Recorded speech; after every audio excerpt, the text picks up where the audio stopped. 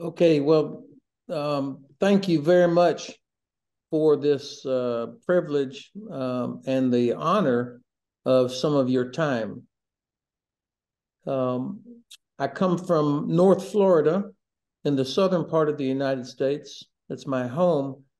And so the English that I speak is nothing like the perfect English which you learned in school. So I will start off slowly so that everybody can calibrate their ears. When I listen to somebody read my biography, my CV, I'm always reminded how old I am, and lucky to have had so many opportunities like that. I do live in Frankfurt, Germany now, and I would say I spend most of every day working on the relationship between the United States and Europe, the United States and NATO, and doing what I can to help make sure that Ukraine is successful and is able to regain sovereignty over all of its territory. Those are the things, whatever job I'm doing, those are the priorities I have. I want to pause just to make sure, is everybody, hold your hand up if you can understand at least most of what I'm saying. Okay. Okay, good. And I do, it's important to me to answer every question that you have, to address as many of the things that you want to talk about. So I will absolutely save the majority of the time for that. First, how did we get here? Why are we in this war in Ukraine now? And as I think about your studies and what you're doing and what you might do in the future, one of the most important things I would want you to keep in mind is that this war is the result of what we call failed deterrence. It is about how we in the West, and also Ukraine, but especially in the West, we failed to react strongly after Russia invaded Georgia in 2008. We failed to react strongly after Russia supported the Assad regime using chemical weapons against their own people in Syria, even though President Obama had said there was a red line against that. And we did not respond strongly after Russia invaded Ukraine in 2014 and illegally annexed Crimea. So I think the Russians, the Kremlin, saw that they could probably do this again and that the West would not react. They also saw the way that we ended our operations in Afghanistan, that the way that the war in Afghanistan ended. It was a disastrous withdrawal. They could also see that we had terrible domestic problems in the United States, with President Trump refusing to accept that he had lost the election. And then we had the riot on January the 6th by our Capitol. So I think the Kremlin looked and saw us as being a democracy. They saw that we were weak and probably thought that we were vulnerable.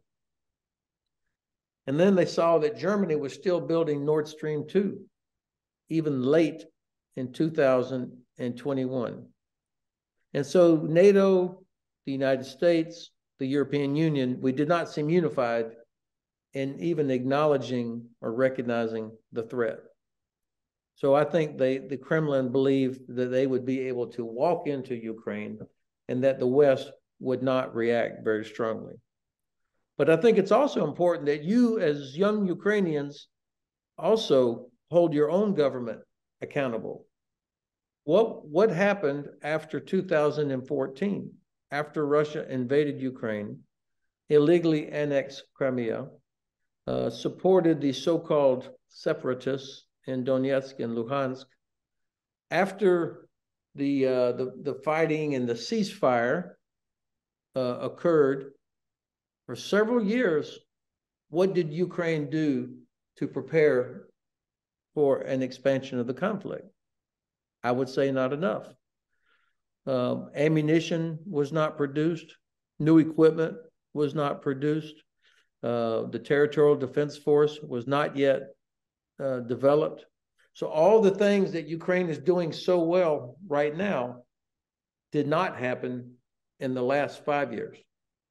So Ukraine has to bear some responsibility for Russia believing that they would be able to just roll right in and take over.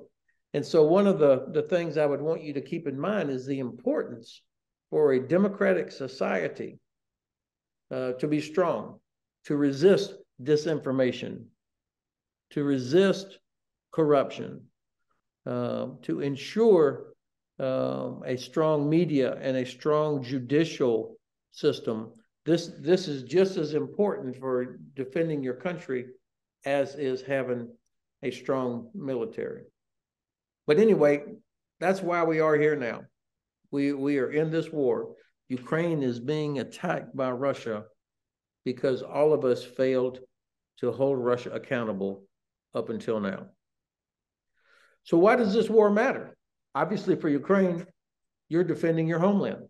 I imagine everybody in this lecture hall has a friend or a family member that is either in the military, or maybe your home has been destroyed, or you know somebody that's lost somebody. So I imagine everybody in that room feels this personally.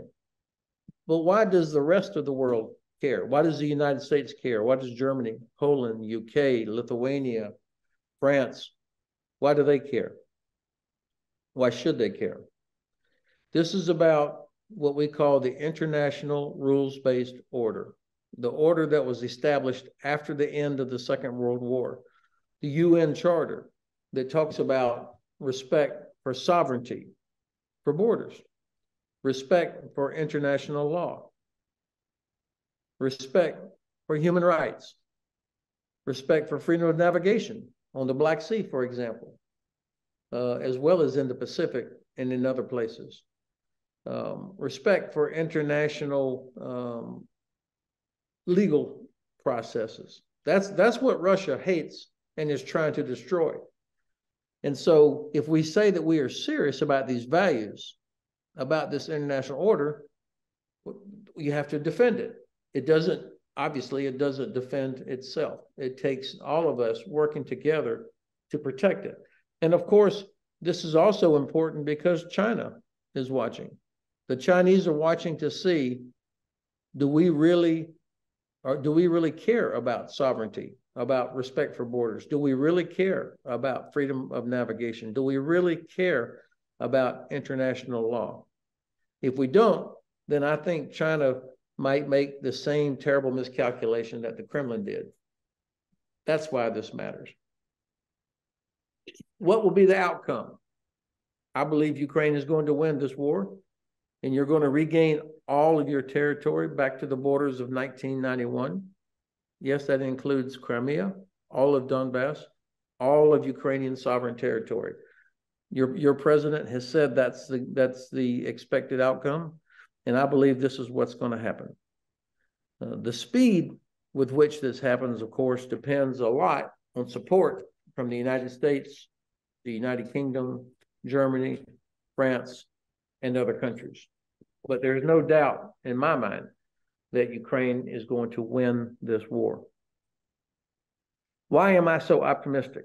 And I do get accused by people of being too optimistic sometimes. But let me tell you why I am optimistic. We know from history that war is a test of will, and it is a test of logistics. It is a test of will between Ukraine and Russian soldiers. You are defending your homeland. I don't think many Russian soldiers actually want to be in Ukraine. And we know that last year, when the Kremlin announced mobilization, over 500,000 Russian men that were military age left the country rather than be mobilized to fight in this war. So that tells me that the willpower among average Russians is not very strong. The second test, the test of logistics, gets better for Ukrainian forces every day. More than 50 nations are providing equipment, ammunition, supplies, money to support Ukraine. Ukraine is learning how to improve its own logistical situation. On the Russian side, their logistics infrastructure is fragile. Ukrainian armed forces are attacking their logistical structure every day. And there's only one or two countries that support Russia, including Iran, for example, that provides some drones and some ammunition. So the logistical test also continues to get better in favor of Ukraine. And then finally, I look at positive leadership as why I'm an optimist. We have seen through history a leader that is able to convey to his people or his soldiers what's going on, why we're doing this, and to give them confidence always ends up being successful. And I look at your president. Even if you may disagree with some of his policies from before the war, the whole world looks at President Zelensky as an example of courageous, positive leadership. His decision to stay there with his family. He is out everywhere talking to soldiers. He is talking to the nations. And there's a reason that 50 nations are supporting Ukraine, because of the positive example of your president. But also, I am so impressed with General Zaluzhny, the chief of your defense forces. He is an impressive soldier. He is disciplined. He understands how to do this, how to get the most out of Ukrainian armed forces potential. He's clever. And I also, I've spoken with him several times. He is compassionate. He cares about his soldiers. And I think his soldiers know that he cares about them. And he will do everything he can to make sure that their lives are never sold cheaply, but that he will do everything he can to protect them, as well as ensure that they accomplish the mission. So some people say, okay, that's nice, but why are you still so optimistic? Well, let's look at the facts on the ground. After 9 years of war, Russia controls only about 16% of Ukraine. Russia has failed to achieve air superiority, even though they have a huge advantage in numbers and types of modern aircraft. They have not been able to destroy a single train or convoy, bringing equipment and ammunition from Poland into Ukraine. And by some estimates, there are over 200,000 Russian soldiers who have been killed or wounded or captured. That's an enormous amount of casualties for a war, for any country. And we see that on the Russian side, their leadership, the opposite of General Zaluzhny, who, by the way, I think graduated from Ostrozькій Academy maybe a few years ago. The leadership on the Russian side is the exact opposite of General Zaluzhny. They hate each other. Prigozhin, Shoigu, Gerasimov, Kadyrov, they all hate each other. There is no cohesion, which means that they will not have a cohesive plan with which to defend where they are now.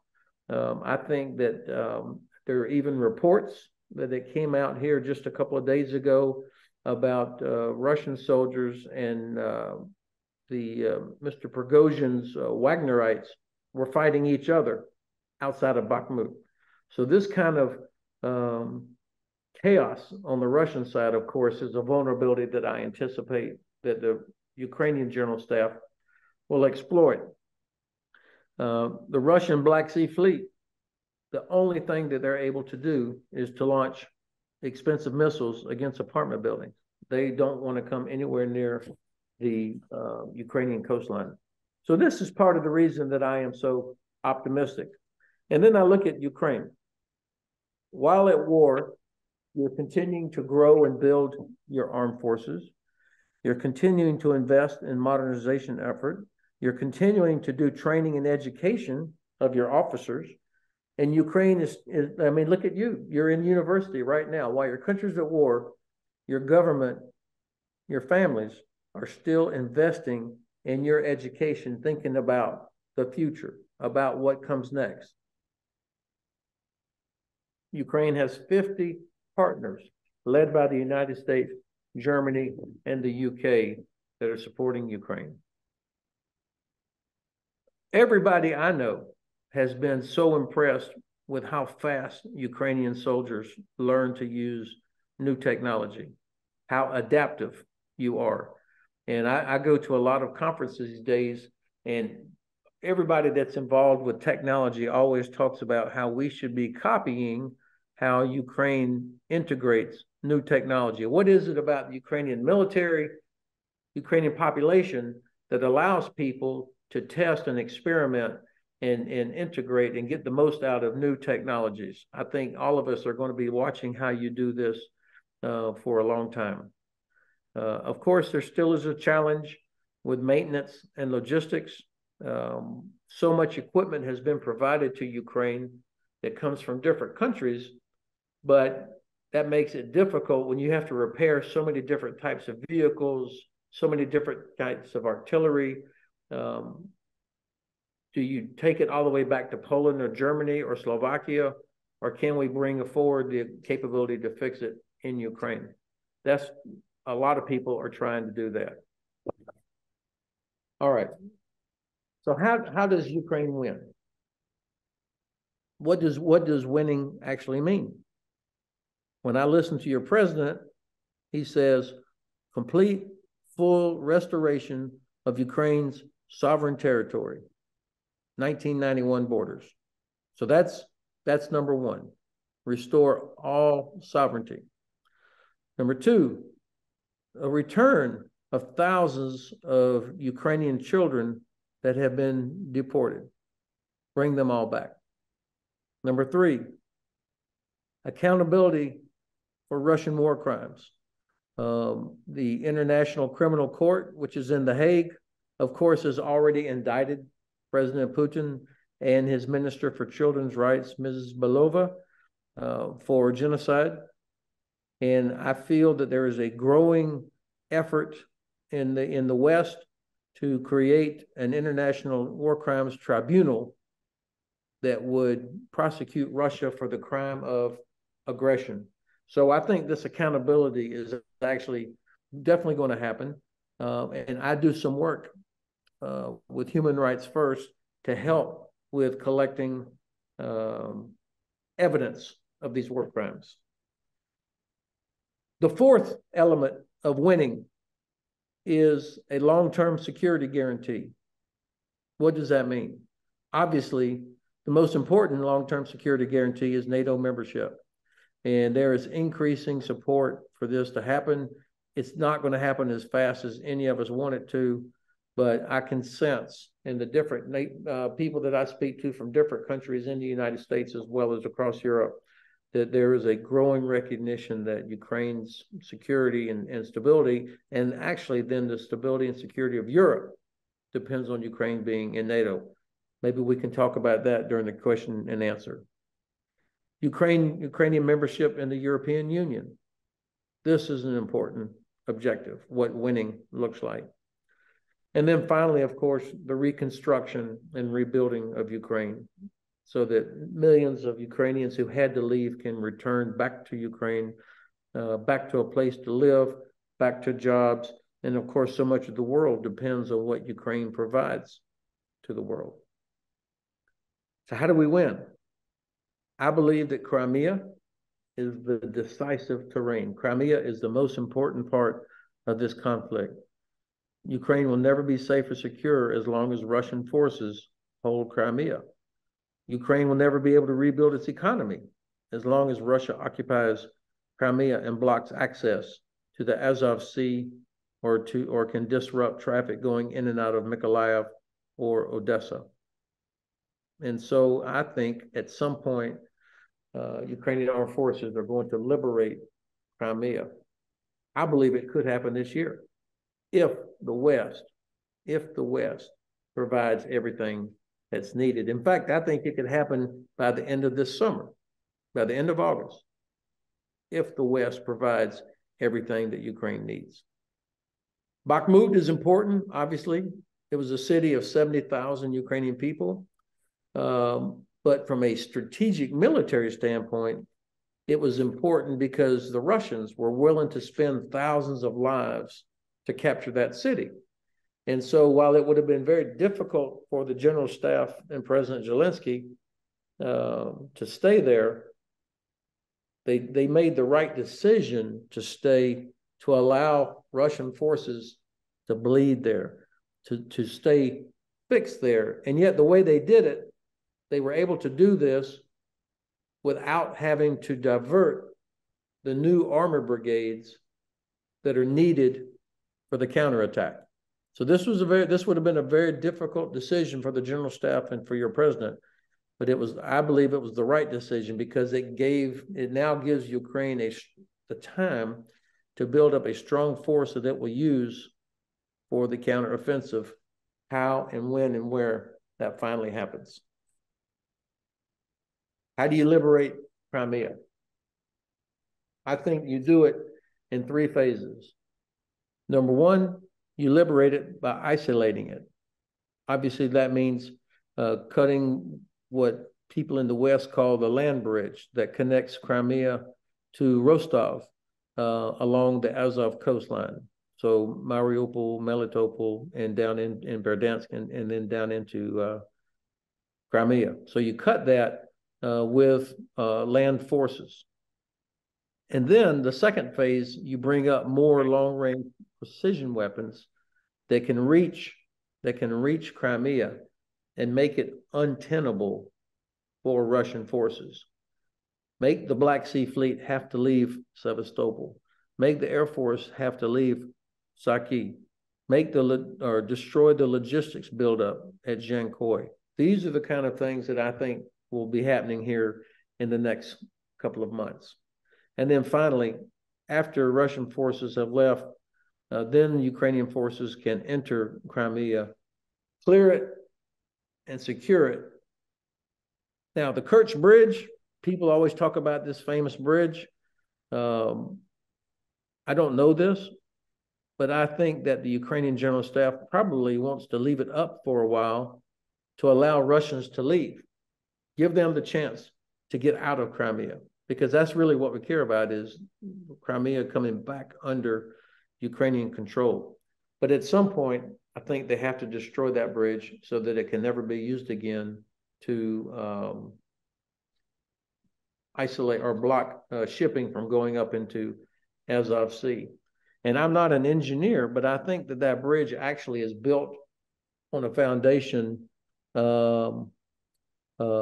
that is unstable, and that it will collapse at some point anyway. It will always be a vulnerable bridge. Okay. And finally, what comes next? What comes next? I think that the United States, well, I know that the United States is going to continue to support Ukraine. I know that the United States is looking more and more at the Black Sea region as an important strategic area. This is not a surprise to you, but to many people in the West, the Black Sea seems a long way off. But now more and more people are becoming familiar with the geography of the Black Sea and understanding the important role that Ukraine plays, as well as Georgia and Romania and Turkey.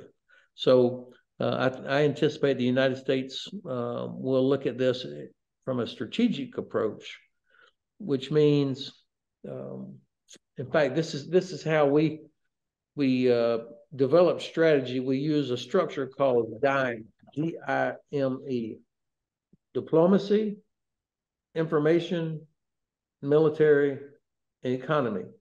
These are sort of the 4 main categories of developing a strategic plan. So the military actually is only a small part of a strategy.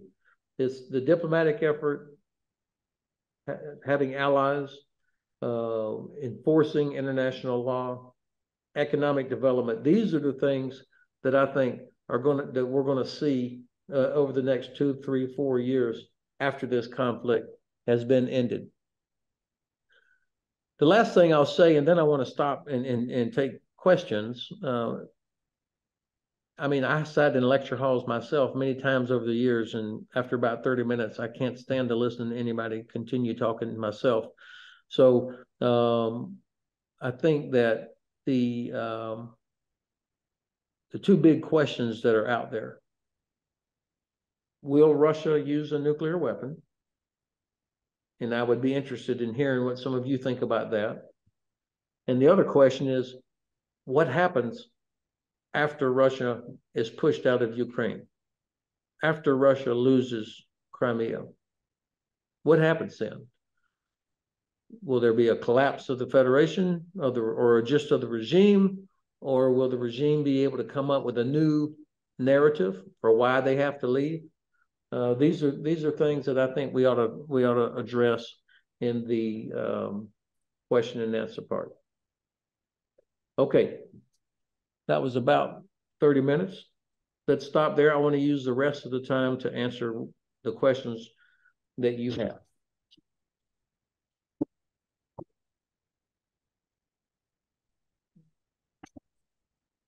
Good afternoon, Mr. Hodges. My name is Ivan Vasilets. I'm a second-year student of international relations. First of all, I would like to thank you for your interesting lecture. We really appreciate your sharing of your knowledge. And my question is about Black Sea problem in international relations, because Russian Black Sea fleet domination in this region was always a problem for us, especially since 2018 when the Kerch Strait incident took place. And even after our victory and end of war, it would be a huge problem for us, because now, regrettably, we don't have an opportunity to destroy the whole Black Sea fleet of Russia. And what is the solution of this problem? Shall we build up our own navy, or shall we allow NATO ships to be present in our ports, or should it be a combination of these 2 points? Thank you. That's an excellent question. There are 3 or 4 aspects to this that I would want to offer. First of all, of course, part of Ukraine's victory will include destruction of the Black Sea Fleet to make sure that it is not able to continue to operate, not in strength, in the Black Sea region.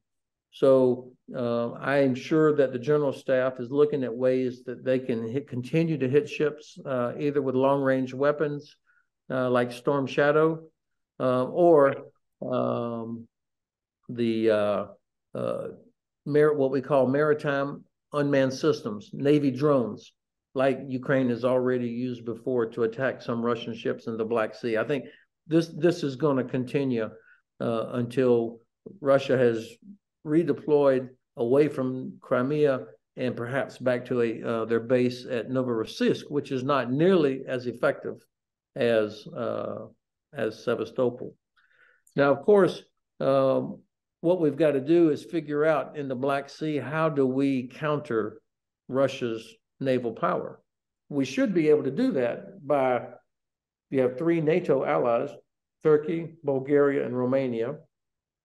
But because we have not had a strategy for the Black Sea region, Turkey does not trust the West. Bulgaria does not have much capability, and Romania is reluctant to act by themselves. So this is why when I talk about having a strategy for the Black Sea region, this is how we get not only those nations there to work together, but also to work with Ukraine as it rebuilds its own naval capability. And then NATO works within the constraints of the Montreux Convention. I'm sure you're familiar with Montreux Convention. a treaty that was signed in 1936, which gave Turkey sovereignty over the Straits, the Bosphorus, and the Dardanelles. And that means that the United States, the UK, the Netherlands, France, other countries that are not Black Sea countries, their ships can only come up into the Black Sea for 21 days at a time with permission of Turkey. So we've got to have a strategy that will generate more ships that will come up into the Black Sea. And then finally, of course, Ukraine will have to think about what Navy does it need. Does it have big ships? Or maybe that's not the best way inside the Black Sea to protect your coastline and to protect shipping. I think it's going to be a combination of smaller vessels, unmanned systems, and working with other allies and partners in the region. But the United States and I think the UK are both going to increase what we do in the Black Sea, but still within the restrictions of Montreux. Thank you, General, for your answer. We also have so many questions online, so please, Yaroslav Burkut. Turn on your camera, please. Yes, of course. Hello, my name is Yaroslav Burkut, and I am a second-year student of Department of International Relations, and I have a question for you, and it concerns the peace formula of Ukraine, in particular, the punishment of Russia, of its aggression, and well, as I've said, one of key aspects of our victory is punishment of Russia, and for now, the only tool that we have for that is International Criminal Court. But as we know, the Rome Statute of the ICC does not provide punishment for an act of aggression for countries that are not parties of it. And therefore, in our situation, I think it's ineffective. And in the interview to Times Radio, you agreed that it's finally time for America to become a signatory of Rome Statute. And my question is will sound like that. Is it against of American interest to become a signatory of Rome Statute? And how can you evaluate the chances of Ukraine for punishing Russia for its aggression? Thank you.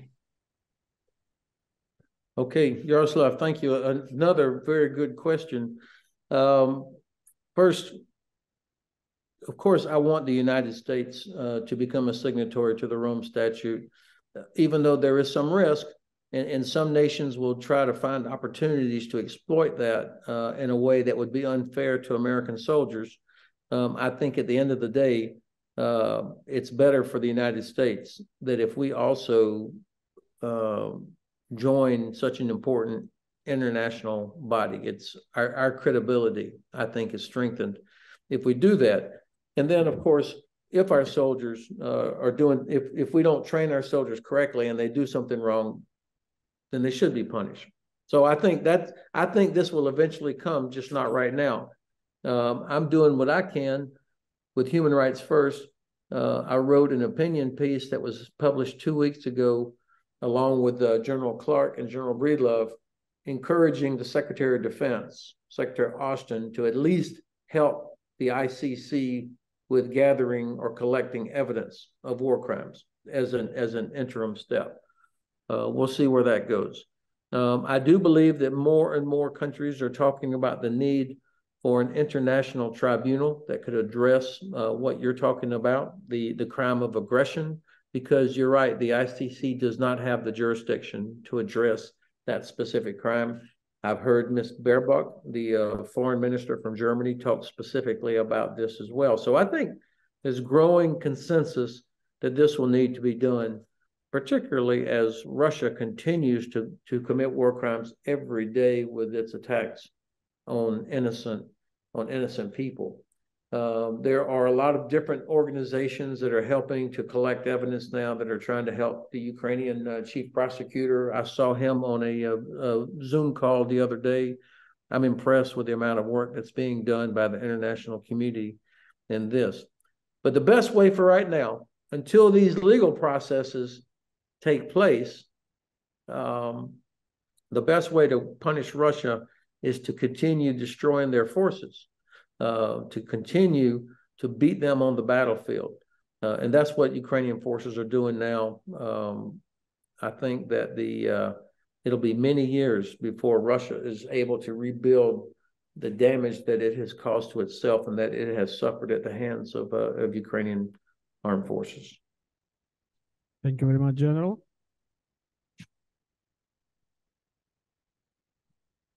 Good afternoon, sir. My name is Maxim Ovchinsky, and I'm a fourth-year student majoring in history and archaeology.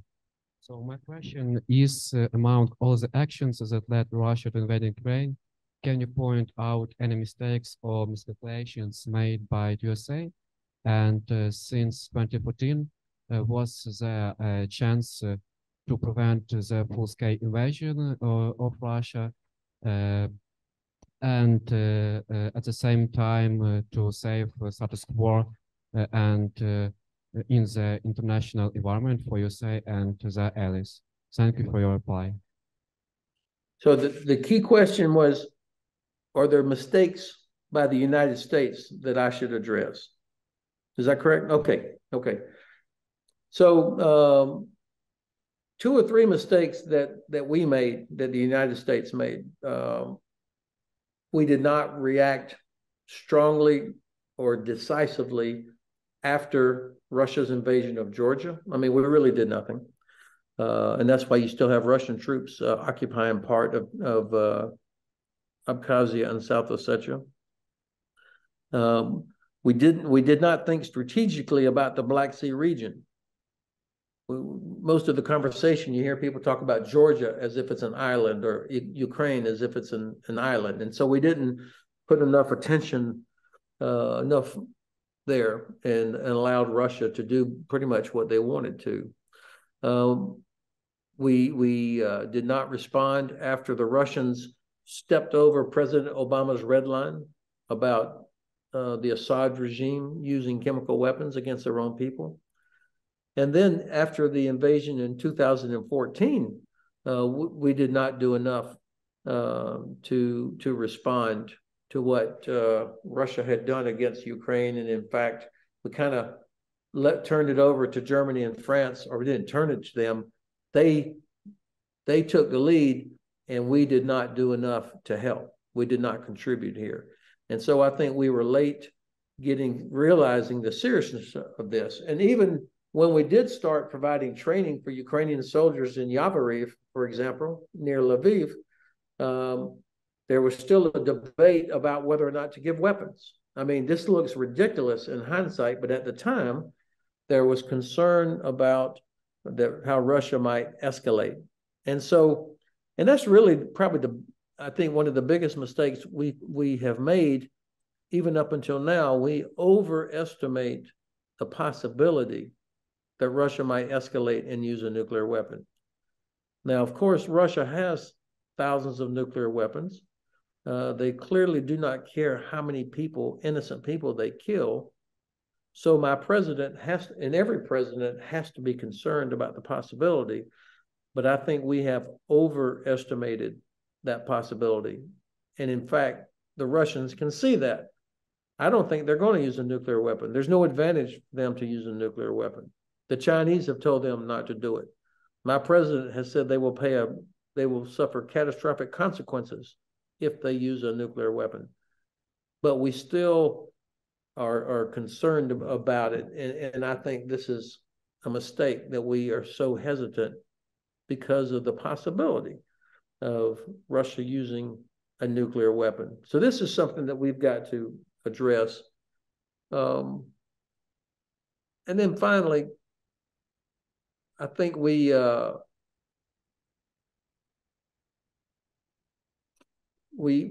previous president, President Trump, when he questioned NATO, I mean, that was a gift to the Kremlin. When the American president, for the first time in my life, questioned NATO and threatened to pull out, that was a signal to the Russians that we were not unified. And I think that's what encouraged them also to feel that they could make the terrible miscalculation that they made. Thank you very much for the complete answer. We have another question from the user online, student online. Itechko Alexandra. Yep, I'm here. Just a minute. Okay, so actually, my greetings and thank you so much for your speech. It was really great. It was really great. I'm a student of Ostrozькій Academy of International Relations, a second-year student. And actually, what I'm talking about today, the war in our country is, I think, undoubtedly not about our Ukrainian government. It's not just about our Ukrainian government, about Ukrainian people, but also, I think, of the whole world in Europe. So that's why I think the vivid example of that is NATO, which undeniably occupies a key place on the support front for our country, and of course always stands on the basis of security guarantees. And here is my question. So how do you think, are there any alternatives to NATO security guarantees that actually can ensure the territorial integrity of Ukraine now and actually in the future, or actually joining an alliance is our only option for our country? Thank you so much. Okay, this is probably the biggest question, one of the biggest questions that the alliance will address in Vilnius in July during the next NATO summit is how can we help Ukraine? Is it going to be NATO membership?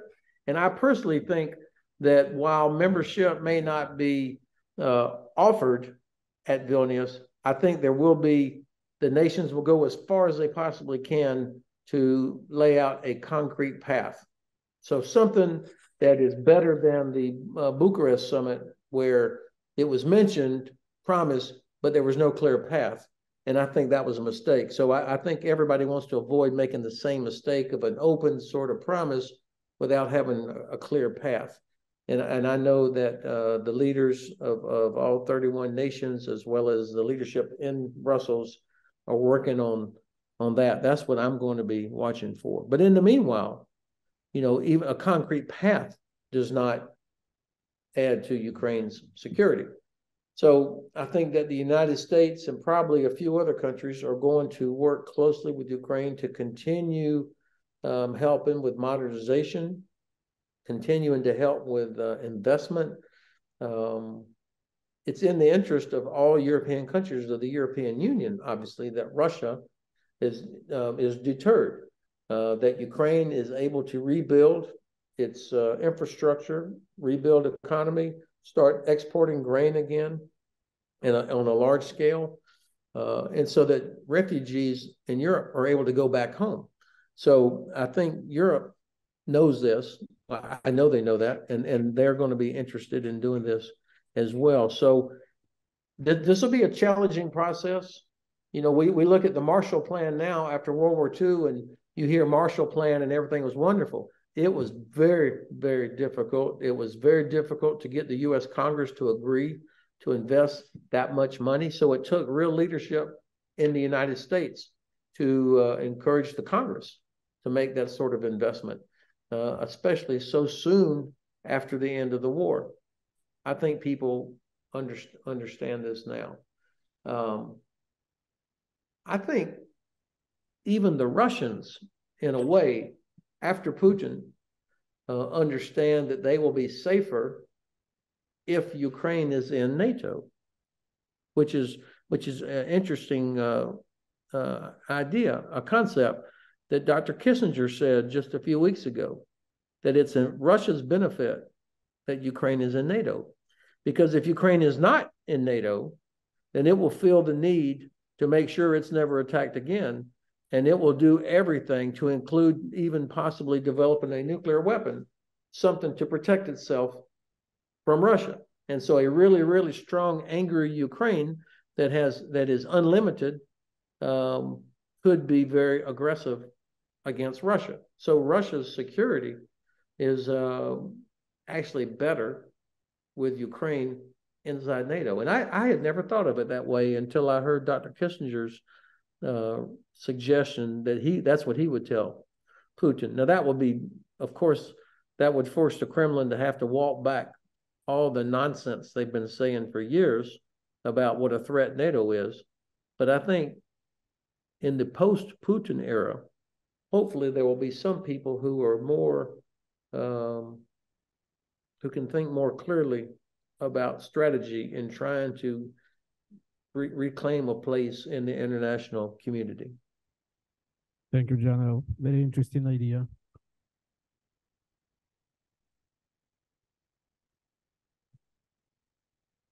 Good afternoon. I am Alexandra, first year student of international relations, and I have a question about the NATO and the NATO summit that will take place in Vilnius this year in July, because it is probably event on which every Ukrainian awaits, and our nation surely looking forward to entering the alliance. Therefore, me and my colleagues are interested if NATO countries have any debts about our future membership, and is there still place for any obstacles on Ukraine's way to the alliance? Thank you.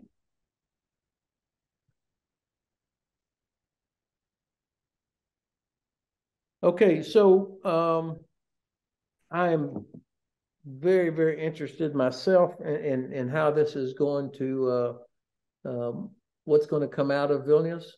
I think it would be a terrible blow against NATO's credibility if Vilnius does not produce something that looks like, feels like membership action plan for Ukraine. Now, in order to get all 31 nations to agree, they may have to call it something else, but I think you're going to see probably some decisions that will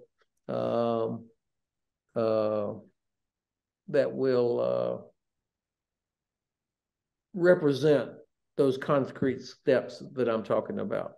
One I hear about all the time is to take the current relationship between Ukraine and NATO, which is called the NATO-Ukraine Commission, but to elevate that up to the NATO-Ukraine Council.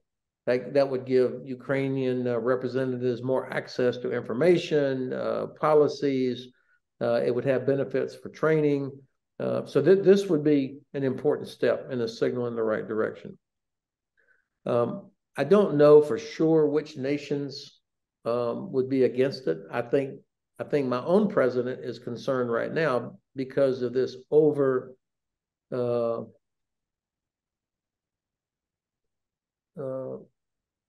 overestimation of the threat of Russian escalation. I think that this is the number one obstacle, is that some nations fear that Russia might do something. I don't believe it.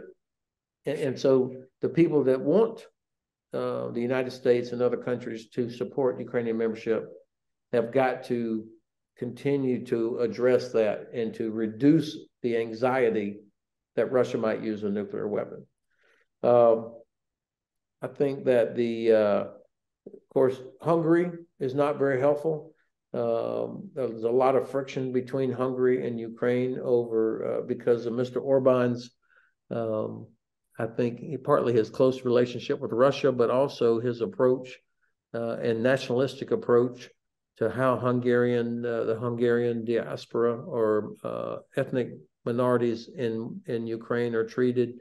So this is something that I think the Ukrainian government's going to have to address with Hungary to relieve Hungary's concerns. Of course, we also hope that Turkey will finally drop its objection to Sweden becoming a member of NATO. Secretary General Stoltenberg has been personally involved. He just was with the Turkish government, President Erdogan, just yesterday, I think. But we're not there yet. There's still, in fact, there was a huge protest by pro-PKK Kurds in Sweden yesterday. So this is going to be an obstacle for getting Sweden into NATO as well. So the whole world's going to be watching. I can't guarantee any outcomes.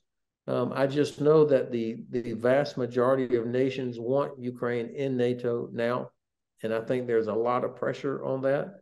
But we're going to have to wait and see. I can't guarantee an outcome. Thank you, General, for this optimism. Yes, we do need it, for sure.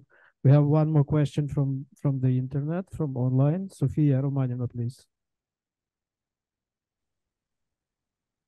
Good afternoon. My name is Sonia Lichuk. I'm the first year student of International Relations.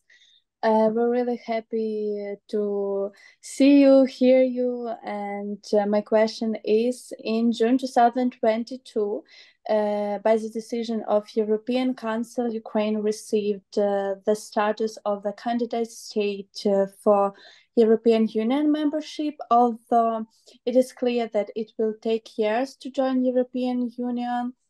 Among the obvious difficulties on this path is Russia's ongoing war against Ukraine and the need to adapt our legislation to European Union legislation. So what would you advise? How can we do our work on preparing for a European integration more faster, more effective, and more efficient? Thank you. I listened to Dr. von der Leyen last week, and I was in Bratislava for a conference, and she came and spoke to everybody there, and I was so impressed with how strongly she advocated for Ukraine to become a member of the European Union. She led off her presentation talking about how proud she was that candidate status had been offered or extended to Ukraine. So that's obviously a real plus, having somebody like her who is growing in stature and support every day, that she would be such a strong advocate for Ukraine. And then right after her, I heard President Macron speak to this same group, and he also talked about the importance of Ukrainian victory and a peace that is in line with the UN Charter, which means that Ukraine gets all of its territory back, sovereign territory, and that Russia is held accountable for the violations of the UN Charter. So in other words, you've got the president of France and you've got the president of the European Commission completely in support of Ukrainian membership. This is a good thing. So what should Ukraine do? First of all, there's a list of what's required. I mean, your government, obviously, and probably most Ukrainians know what those standards are. I would do everything possible to keep moving towards those standards. I think that the things that make Ukraine so successful right now, the talented young people of your country, and to be honest, the incredible women that I have met that serve in the parliament, in the Rada, and in your government. I have met so many really incredibly talented people. Get out of their way. Let them use that talent. And I think all these standards will be met. The importance of a free media that can expose corruption, I think, is really, really important. And maybe the most important element of any democracy is the judiciary. You can see that the judiciary in Poland is under attack. The judiciary in the United States is under attack. This is where you really protect democracy. And so I think for Ukraine, unleashing the talent of young people, making sure that the media is able to expose corruption, and that the judiciary, the judicial processes of Ukraine are above any sort of reproach. Those are the critical things. And I'm impressed. I know there was a big arrest that was made a few weeks ago about somebody in the Ukrainian judiciary. Some people might point to that as an example of corruption. Most people, though, see that as an example of Ukraine addressing corruption. That's a good thing. so much, General. Yes, that's what we are basically doing here at the National University of Australia Academy. We are teaching and bringing the students with zero tolerance to corruption. We are teaching young leaders, future enlighteners of the country, and we are proud of it. And actually, my question is, do you feel enough strength to continue? This is just the beginning with the questions. We have many more. Do I have what? So do you have enough strengths to continue? Do you feel willingness to continue? Yes, please. I can go another 30 minutes. I'm getting strength from all the young people in that room. Thank you so much. So we'll keep going.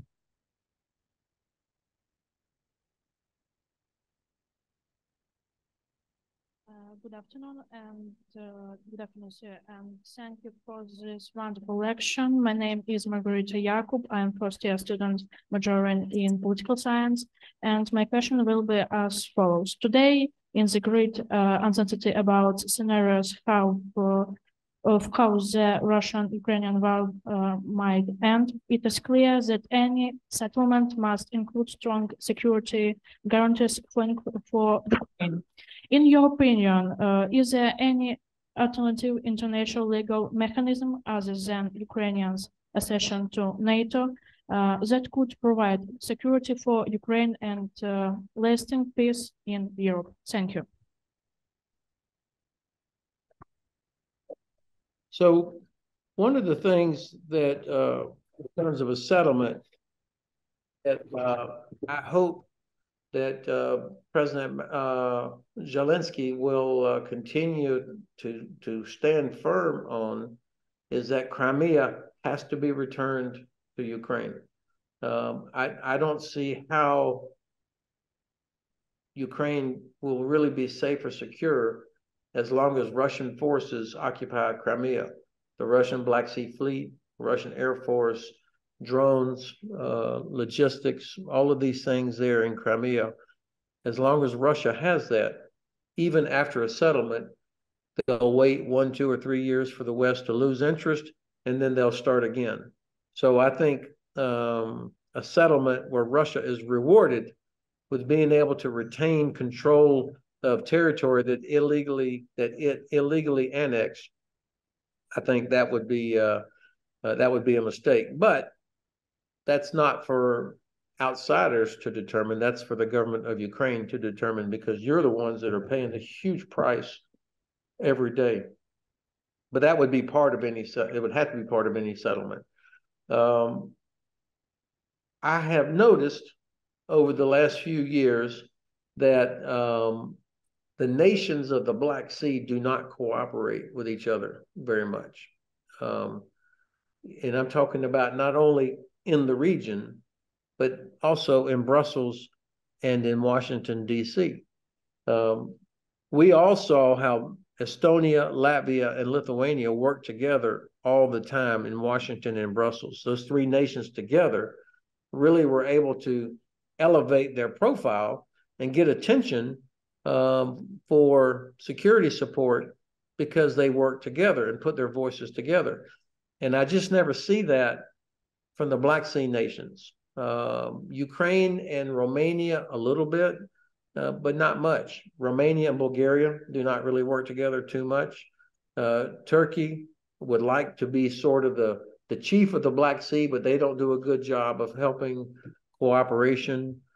Georgia is moving in the wrong direction. I worry about Georgia every day now.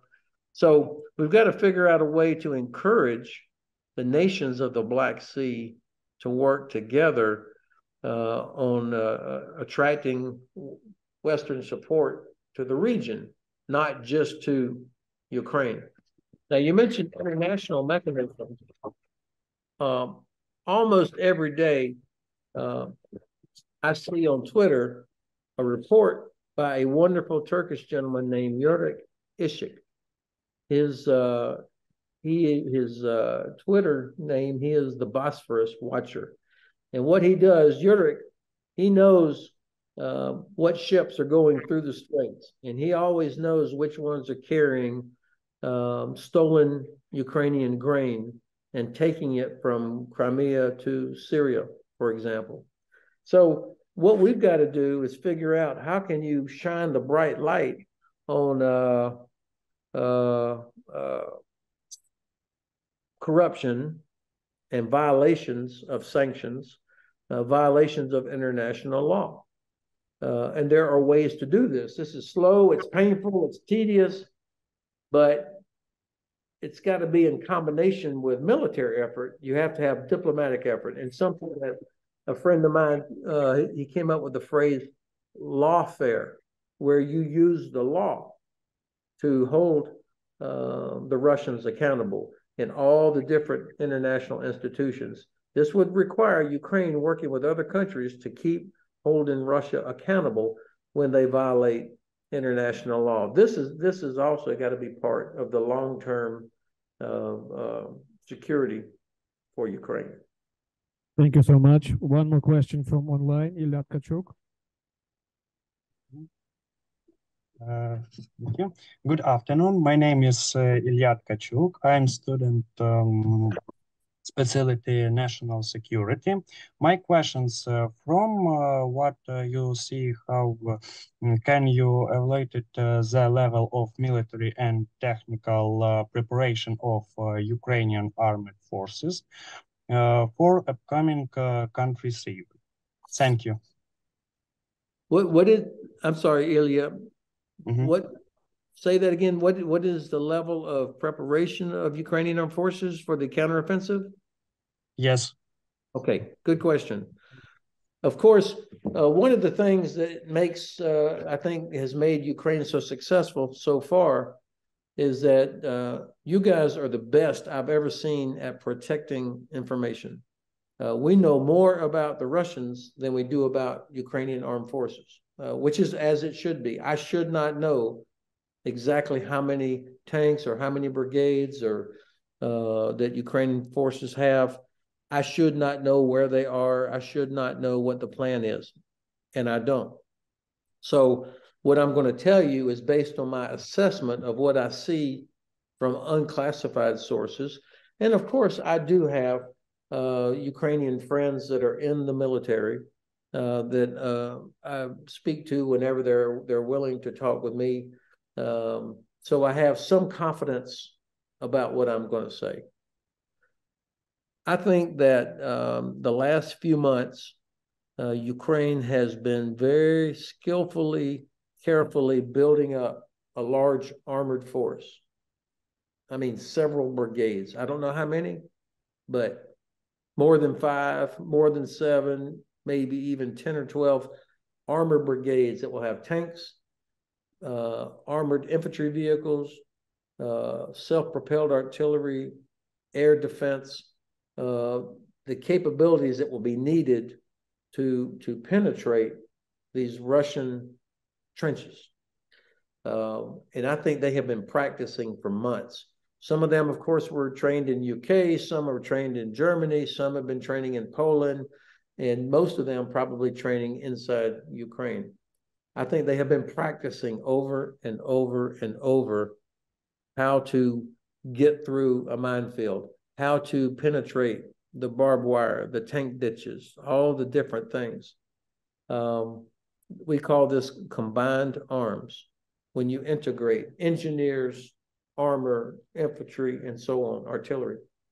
I also believe that Ukraine has really, really, really good special forces. I think that they are very active and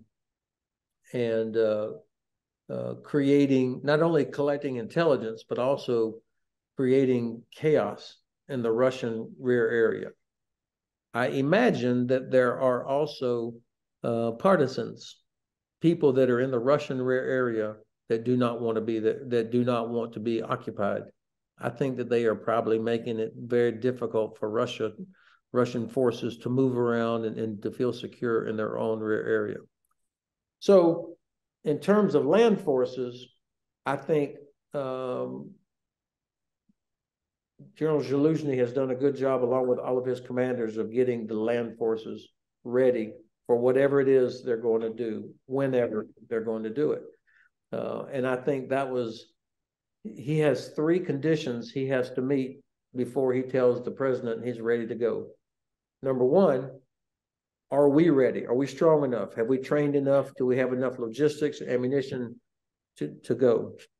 Number two, are the Russian forces degraded enough? Have the Russian logistics, the ammunition, the fuel, has that been destroyed enough? Have Russian air defense and artillery been degraded enough? Are the Russian commanders confused enough about what's happening?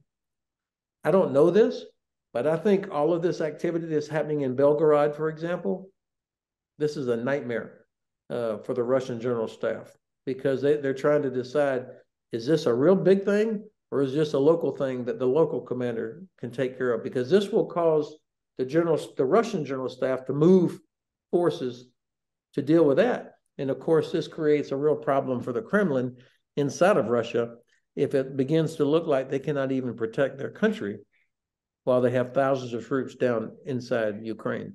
So if this is by design by Ukraine, or if it's just good luck, of course, I don't know that, but it would not surprise me if this was also being orchestrated by the general staff. And then I hear reports that even Ukraine is talking to Moldova about now it's time to get Transnistria, to liberate Transnistria and give that back to Moldova.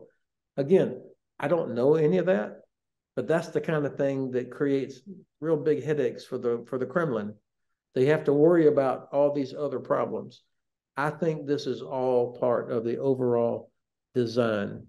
And then the third condition that has to be met, of course, is the ground dry enough.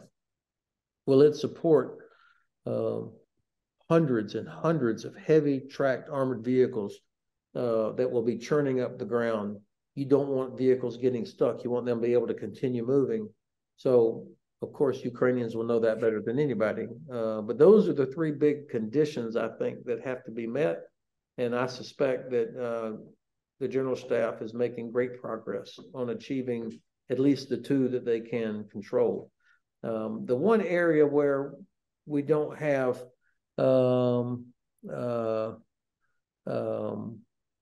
enough capability is in the Air Force. Of course, finally, the decision has been made to provide F-16s to help provide training, but that's going to be a few months from now. So to recap, Ukrainian forces, I think, are very close to being ready.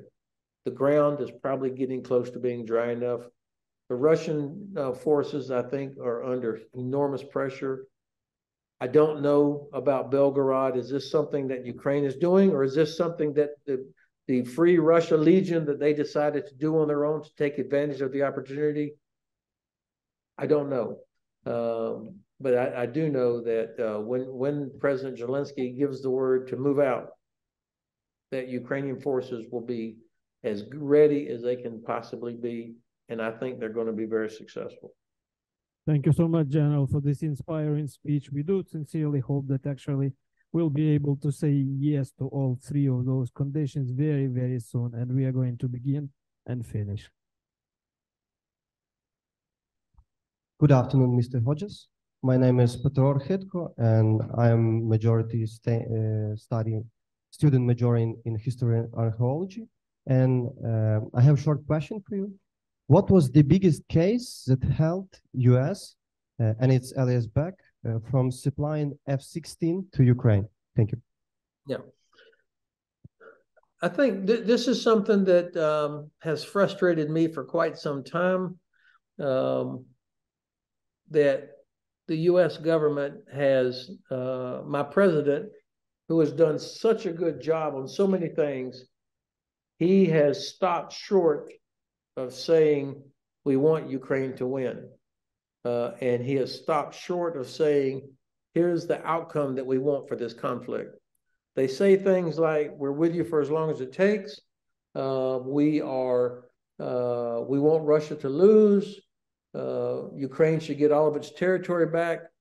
But he doesn't quite say, and I don't know that in his heart and in his mind yet, that he is convinced that we should do everything to help Ukraine win, because he's still worried about the escalation. And I think this is the main reason that we've been slow going all the way. That's I don't know how to say it otherwise. I mean, the president has done such a good job on top of being the president and doing his normal day job, keeping 50 nations together in support of Ukraine. Obviously, the amount of equipment and money and support that has been provided to Ukraine by the United States is enormous, but it's not enough. And I think when the president finally says, our outcome, our desired outcome is for Ukraine to win, and that we have a secure, stable Black Sea region where international law is observed and Russian war criminals are held accountable. When he can say all that, then I think you'll see everything that's needed. No more excuses. It'll come there. So that's not a satisfying answer for any of you, I'm sure, but I've tried to understand that myself. And I think that they believe, the administration, or at least the ones who make the decisions, believe that by this sort of incremental decision-making process has prevented the Kremlin from escalating. So they think they're doing it the right way, and that's why we are where we are. Now, on the positive side, on these F-16s, even though they are not available now, they will be. And I think you'll have Ukrainian Air Force flying F-16s and maybe even Typhoons in the next 3 months. Well, that's not too late, because you're still going to need top quality air power to continue doing what you need until all of Ukraine is liberated. And so from a psychological standpoint, imagine from the Russian perspective, they probably thought they just had to hang on a little bit longer until the West ran out of patience or grew tired of this. And now you have air power showing up. That will have quite a psychological impact on the Kremlin. Thank you so much, General. Yes, we are extremely thankful to the American president and the whole American nation for this enormous support that you're actually giving us all these days. So thank you so much. And time is just flying by. We have had so many interesting questions. We have had so much interesting information. However, in the end of your presentation, you said 2 questions. So we might have an answer to those 2 questions. And I'll give a floor to Professor Anatoly Khuduli, please. The General Hodges, good afternoon. My name is Anatoly Khuduli. I'm professor from National University of Oslo Academy. And first of all, let me thank you for your speech and the question answers session.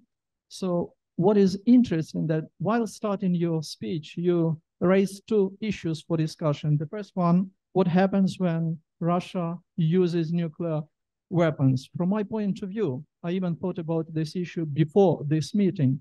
And personally, I think that it's quite possible, not on strategical level, but on tactical level. If it happens, and if tactical nuclear weapons will be used, probably partly Ukraine will be destroyed, some regions, 2, 3, or 4. But will it affect the war? It will complicate the situation, but Ukrainians will never surrender. At the very beginning of the war, many intelligence agencies and many countries support that probably Ukraine will stand 2, 3, or 7 days, not more. But still, Ukraine has been fighting, opposing, and fighting back. So statistically, as far as I know, more than 60,000 women are enrolled in the army and they are fighting against Russians. What does it say? It said that Ukrainians will stand to the end. We will never surrender. Okay, and the other side of this thing is Ukraine is not alone. It has reliable partners, reliable and responsible allies. So the situation is not so gloomy as it may seem. So getting to the second issue, what will happen if Russia leaves Ukraine? So when Russian troops will withdraw or it will be expelled from Ukraine. So I think that the situation will be not less challenging than it is nowadays, because we have to sort out all the problems, resolve all the problems that have been accumulated for many years since proclamation of its independence. So there will be political problems in political sphere. There will be real actions to the Ukrainian parliament, because we still have deputies of political forces that supported Yanukovych regime. There will be economic problems connected with the reconstruction of the country, developing of business, and reforms should be implemented. There will be social problems, numerous social things that also have to be solved. And there, of course, will be cultural problems. So we have to reevaluate what we have, what we possess, and what we should do. But the most important thing from my point of view, what do Ukrainians want on their own? What do they want themselves? From my point of view, I'm sure that Ukrainians want to be members as a country of the European Union, live in a fair country without any corruption, to be independent, and to have reforms implemented. So we also have close and reliable friends, but first of all, we have to be reliable ourselves and responsible as well. Thank you very much.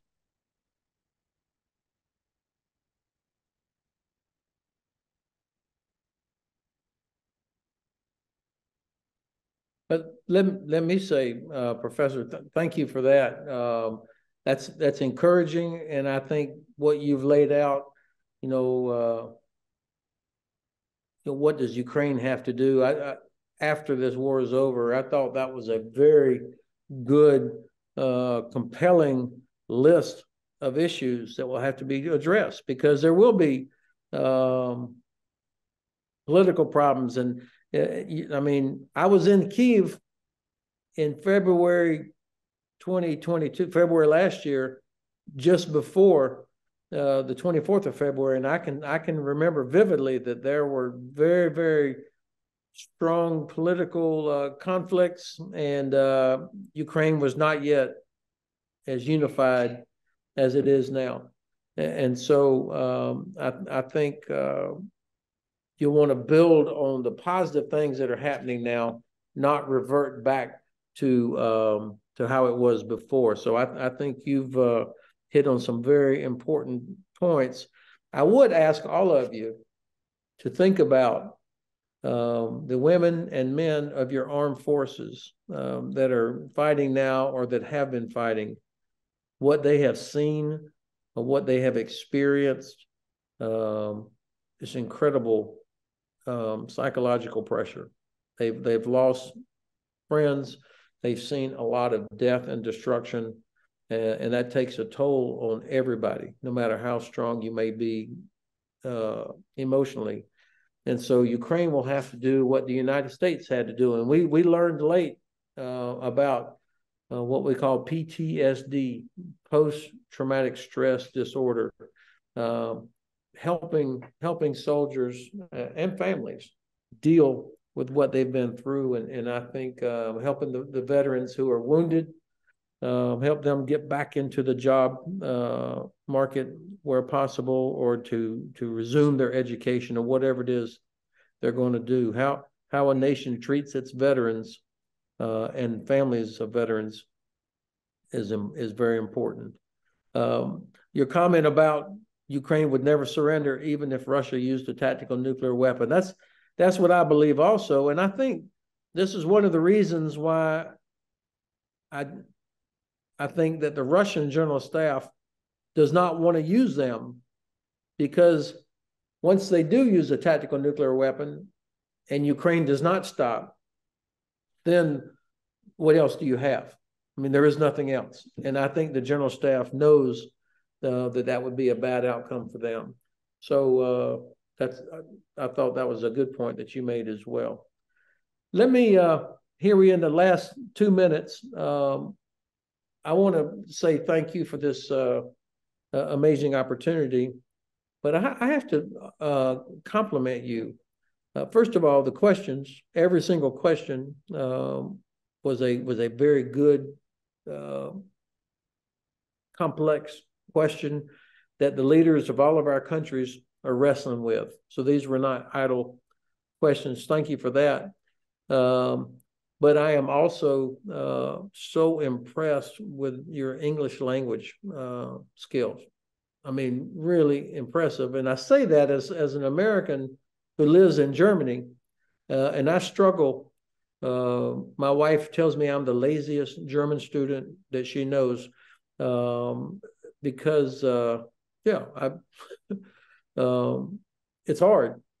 And so whenever I encounter Europeans that speak 2, 3, 4 different languages with confidence the way that you did, it impresses me. So I wanted to say that.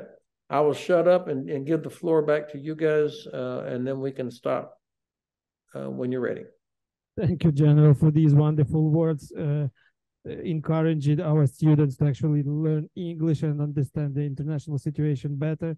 Now I'm going to pass the floor for a moment to the Director of Institute of National Security and International Relations, Dr. Olga Balacka. Thank you for your lecture. We have been in contact with you to coordinate this meeting.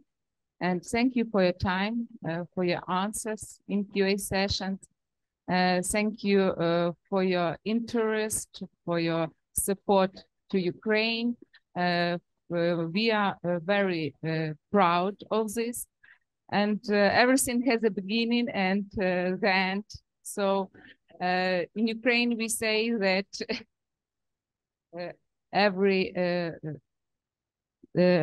also we are looking forward to the next meeting. And our university, Ostroh Academy, is the tradition that creates the future. And we are proud that our institute is the location to create the future, because we believe in a victory. We believe that human rights and values defeat Russian aggression.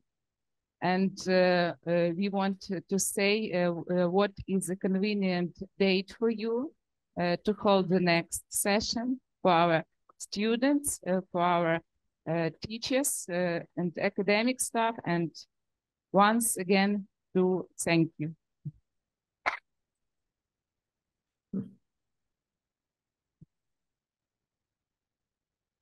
Thank you very much.